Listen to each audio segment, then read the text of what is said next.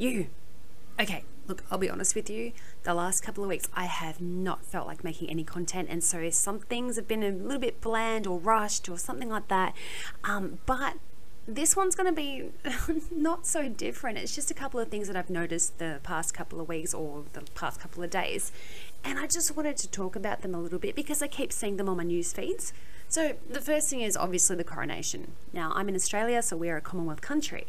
And we're going our own way, we're doing our own thing. The royal kind of vibe is more or less just a tradition, and it's in the background to what we do in regular life. But we are a Commonwealth country, so that means we get the coronation screened on a bunch of different channels. We get a replay, and then we get recaps all over the news for the next few days. We then get some mainstream articles on, oh, Harry looked awkward as he walked into the room, and Harry looked weird, or gave us a strange smile as he stepped into a car leaving only hours after his brother was crowned, blah blah blah. And then, you know, why you should not like him or Meghan. By the way, I didn't know it was Meghan. I thought it was Megan. I thought that's the only way you say it. But then Americans like Oprah and whatever, you guys all say Megan. So I was like, okay, all right, cool, Megan.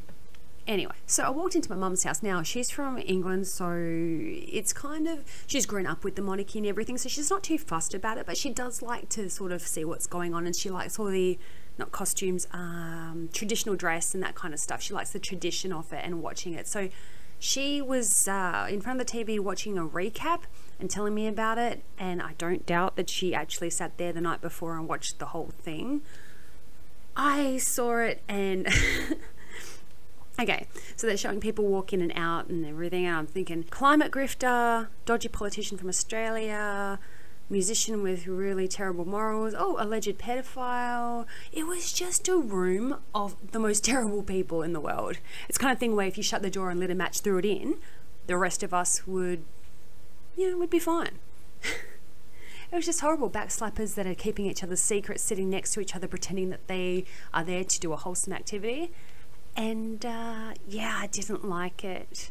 The only cool part was when the articles came out from America. Oh my goodness, there's the Grim Reaper. I'm like, bitch, you wish. I wish. That would have been awesome. But let's face it, his prominent and most easy target to take care of did not even make it. He sent his wife instead, and that's former Vice President Joe Biden, who did not attend. Now, obviously, King Charles is no spring chicken, so he's going to be the shortest reigning monarch in that country, I think, for a very long time in history. And then the crown apparently will go to King William, his son, or Prince William, his son. Okay, and so besides all the rest of the stuff people are thinking, I'm thinking about our money. So right now we have Queen Elizabeth II all over the back of our money and on some of our banknotes. And it's going to change to Charles. But then he's going to probably have the biscuit in like a few years anyway. So then what, it changes to William again? The amount of money wasted, holy shit. But yeah, I'm going off topic. I was going to say, I don't think Charles passes legislation or anything like that, and he's not going to really do anything.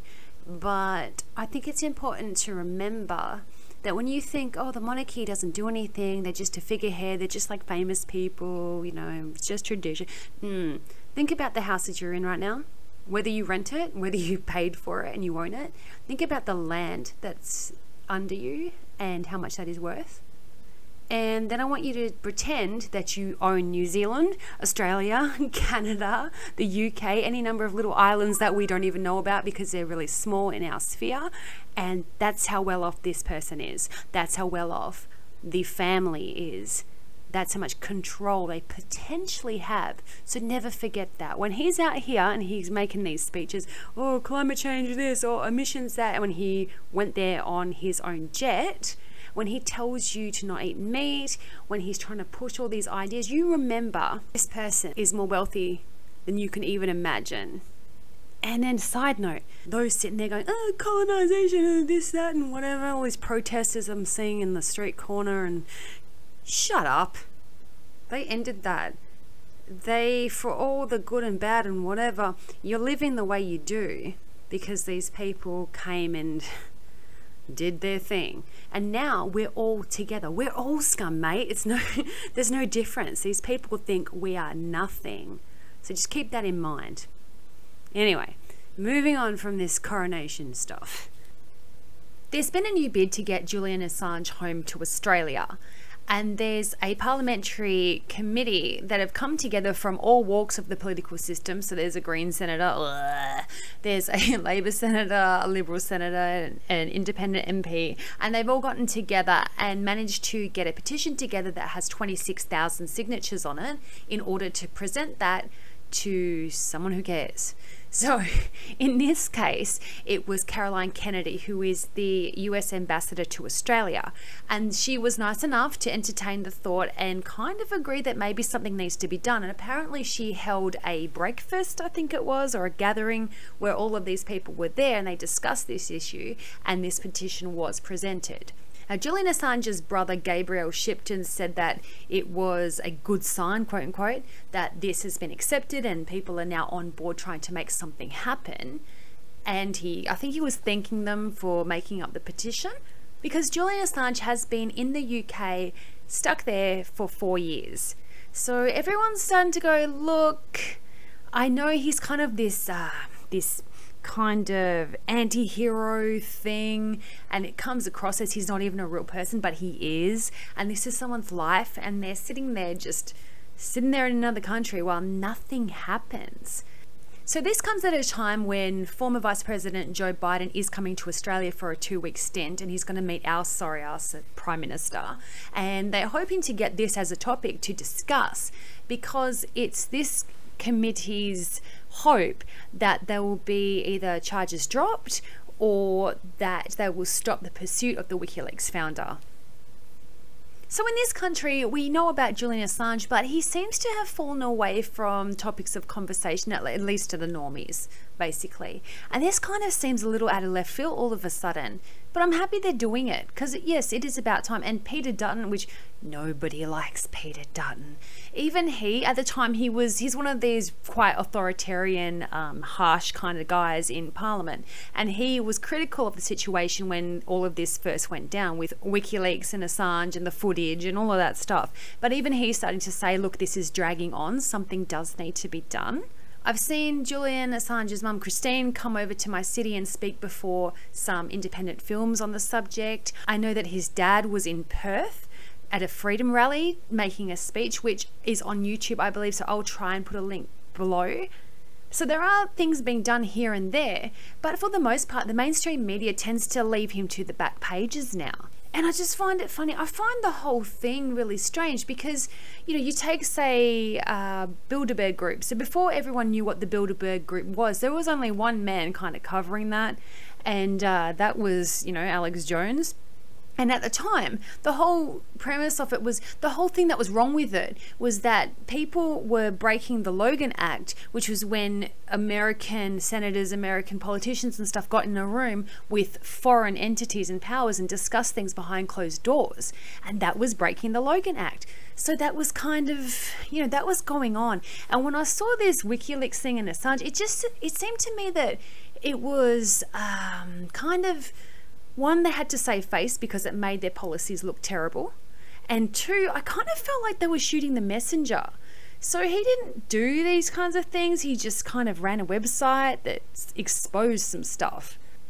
But to be clear, to reiterate, to tell you if you've forgotten because it's been so long or you don't know, I believe it was charges against the Espionage Act, and there were 17 of them, as well as a couple of hacking charges that they're trying to get Julian Assange on. And then that got me thinking recently about the fact that, you know, the Logan Act, that was all, you know, those people are allowed to do that. They're repeatedly allowed to make these trips across the world to do things like Bilderberg Group and G20 and all this kind of stuff and discuss things with foreign powers. And then you've got, you know, there's people out there with laptops that prove they're colluding with other countries that nothing's been done about, and the justice that they probably deserved has not been served to them. So it's just kind of one of those things that's rules for thee and not for me. And then I think also with the whole thing, Bradley / Chelsea Manning, I was going to say Channing Tatum, Channing Manning or something, you know, that kind of thing. Like, that person, I think, was released in 2017 or something. I just remember thinking that Julian Assange has had it the worst out of all the whistleblowing things that have happened of late, the last decade or so. He just seems to be still the person that's getting the brunt of it. I have not met many. There are people out there that do think this was the right course of action and think that Julian Assange embarrassed certain countries, that he exposed national security secrets. There are some people that are on the side of the establishment that is hoping to prosecute him. But yeah, few and far between. Mostly everyone is like, look, just let him come home, dickheads. Nobody cares anymore about that. Just stop. I mean, you guys have done far worse since, and you've done far worse before. That kind of attitude. So I am anxious to see what will become of any meetings between the US and Australian politicians, and whether or not that means Julian Assange is a step closer towards maybe being allowed to leave. Interesting times, and I hope that we get to hear about it pretty soon. And it doesn't just, you know, make the last page of the newspaper, if you still read newspapers, or the smallest headline at the bottom of Drudge Report or something.